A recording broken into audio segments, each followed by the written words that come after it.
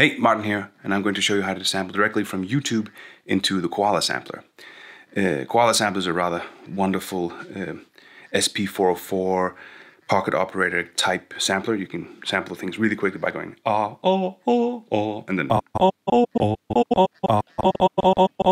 that kind of thing. I just got to say, of course, that you're not allowed to sample from YouTube directly. You have to get the copyrights and all that kind of good stuff. But anyway, now you know how to do it. What you do with it is your own problem. So here we are in Koala Sampler, and the function I'll be using is up in the menu here called Import Video.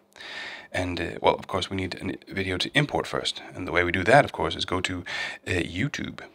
And for copyright purposes, I'm going to be sampling myself.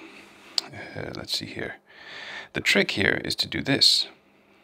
Screen capture. When that's running, we do this thing running. We just released a new Anyway, enough of that. Then we switch it off, and the video is in my iPhone. Then we go back to Koala Sampler, say import video, and all photos go there. So it's there. And that's how you do it, really. Anyway, I hope you enjoyed this video. Click like and subscribe. Have a good one.